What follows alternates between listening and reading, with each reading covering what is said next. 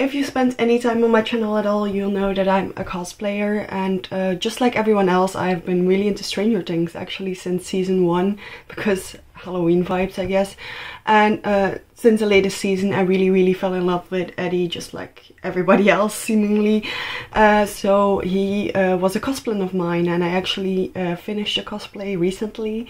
But I wanted to make it like a little bit more interesting, so I wanted to make the weapons that he had in like the final episodes, like the spear and the shield, and I thought I would like walk through how I made them, because it could be useful for someone else maybe. I don't have footage of me actually making it. I do have some progress pictures, and I'm just going to explain how I did it. This is the shield that I made. It's really dirtied up and stuff, so it's basically supposed to be trash can lid with some nails slammed through it, but of course that's not allowed on a convention, or at least not here in Belgium. No metal is allowed in the convention. Most often wood isn't either. So I made this thing entirely out of foam.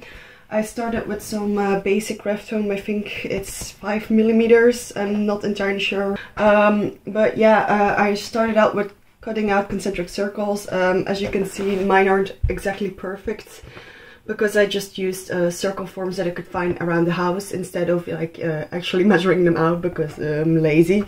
But on the inside it's less noticeable, which is the most important part since I'll be holding it like this, so this is the side you're going to see the most. It's a little bit bent for the way I store it, but it's very easily fixed, but because it's well foam.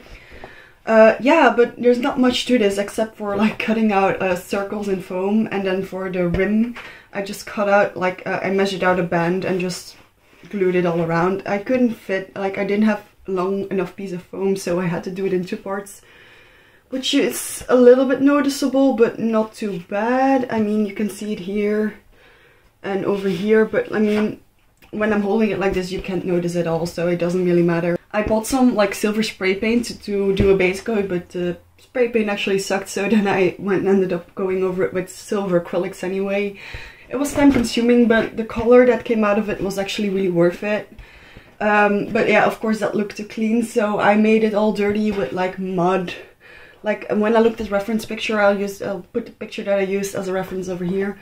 It was also really dirty, so I tried to follow that up as well. And as you can see maybe here, I tried to get a closer shot of it like this here. Those were parts of the foam that I accidentally ripped up when I was like trying to glue it together, and like the glue stuck to it, so I tried to like get it off. And yeah, I decided to roll with it and make it like rust pieces, so I painted like a rusty color, and yeah. So I made it like pieces of rust, and due to the texture that was left behind by like having the foam being ripped, it looked pretty good. I'll try to get some close-up shots. The handle I made out of craft foam and Warbler sandwich, because I didn't trust the foam alone to like keep the shape and also be strong enough. And then I just glued it in with contact cement. As you can see here, maybe, I don't know if it's very visible, but the smaller circle I cut out 2 circles, and the top circle I cut out the shape of the handle and glued it in. This way I felt it was like the most secure, but also would look the best, so this is how I solved my issue, because I didn't want the handle to be showing through here. As for the nails, that was like my biggest problem. Like I knew I could make the shield out of foam easily, because well, it's just circles. That's, yeah. Don't mind my cutting job, it's horrible. But yeah, what I did for the nails was actually make them out of foam clay. I don't know if you've heard of foam clay, but it's basically just clay but foam. You basically let it dry for 48 hours, and then you can paint it, like prime it and paint it as you would foam.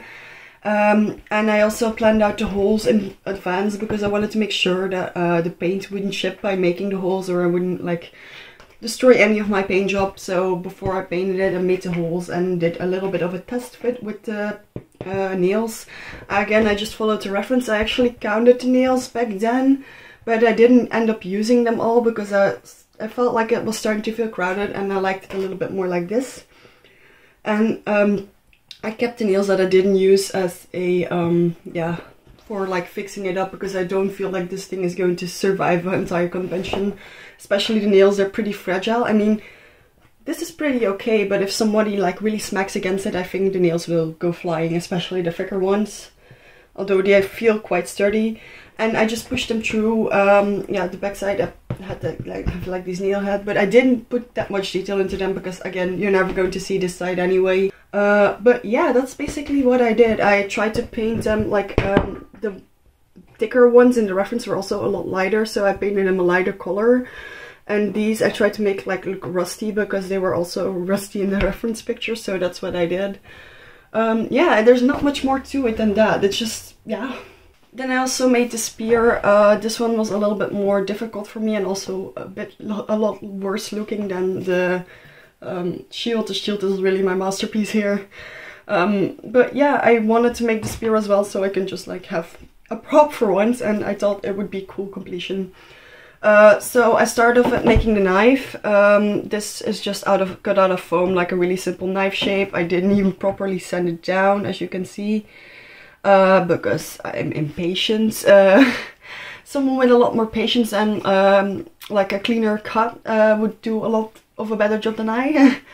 But yeah, I just painted this silver the same way as I painted my shield. I didn't actually even bother like embellishing the handle or anything because, well, you can barely see anything of the handle, so it doesn't matter.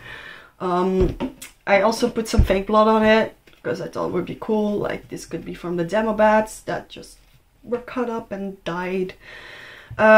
First off, I secured the knife with some black tape because I could see some black tape also sticking out under the twine that was on the reference picture, so that's what I did. And it honestly worked out for the better because this way it's really secure on here. I don't have to worry about the twine loosening and then my knife just going somewhere. It's secure on there. And then I put some like rope or twine, or I don't know what I'm supposed to call this, around the handle, just like the reference, and just wrapped it around a few times. That's basically how I just did this part. It's not that hard, it's just pretty time consuming with like priming and waiting for paint to dry and stuff like that, but it works. And for the branch, because once again they're not going to let me take a wooden stick inside the convention, I used a PVC pipe. As you can see here, it's a pipe. I used a heat gun to kind of shape it and bend it a little bit, so you can see here it's quite bendy, to make sure that yeah, it looks a little bit more like a real branch.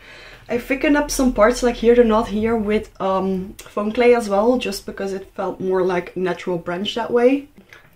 As you can see, or maybe not see on camera, there's a texture here. I just used the papier-mâché technique with toilet paper, because with the toilet paper I could really like press it in a little bit and make like these little, how do I say this, like these little bunches of toilet paper to make like a more of a branchy texture. And then just painted it brown with some green here and there, because like sometimes you have that mossy texture on branches, and I felt that that would work. And I then saw in the reference picture as well that there was some tape wrapped around where he's basically holding his spear. So that's what I also did here. Again, it's not that difficult, it's just a lot of work. Like I think there's like 6 or 7 or maybe 8 layers of toilet paper on here, so it takes a while. But it was also great to like smooth out these parts where I put the foam clay, because you can only get it so smooth with your fingers and with water. So yeah, this was to make sure also like the height difference wouldn't be too noticeable, except for like the fact that there's a knot there. And also to make sure that the texture was really there. I went over it last time with glue to seal it before I painted it, but I think it came out pretty okay. I primed both this and my shield with Plasti Dip, and the nails were primed with gesso because, well, I wasn't patient enough to figure out how I was going to prime them with, yeah, well, with a spray can, because it's a round shape and I don't like doing that. So yeah, this worked out pretty alright for someone who's not used to making props. I think the only other prop I've ever made was a shell for my Gary the Snail cosplay, so that's about it. I'm currently working on Steve's bed for a friend of mine who's going to cosplay Steve. So I might actually do a walkthrough of that as well, but I just wanted to share how I made these together. Thought it would be a cool prop to be able to take to the convention with me. I just wanted to have something extra for my cosplay because, well, I know I'm not like the most look-alike for Eddie and my wig isn't the best, but I just wanted to add something to my cosplay to make it a little bit cooler, and I just enjoy having a prop. I'm like a child, hand me this and it's like, yeah, let's go and whoosh. I'll be wearing Eddie to Effects Convention. We'll be making a vlog again like I did last 2 times, and I hope it will turn out fun to watch. In any case, I hope this was clear enough, and maybe you have some, like, it can help you making your own Eddie cosplay if that's something you want to do, or maybe it was just for fun to find out how you make something else. I'm by no means an expert. My friend, the Cyber Wizard Cosplay is like an expert in all this stuff. I am not. I fail at everything I do. But I just wanted to make this video in case it was helpful for someone, and if it was, please leave a like or a comment, and if you have any questions, feel free to leave them down below as well. I'll try to help in the best way possible. Thank you so much for watching. Bye!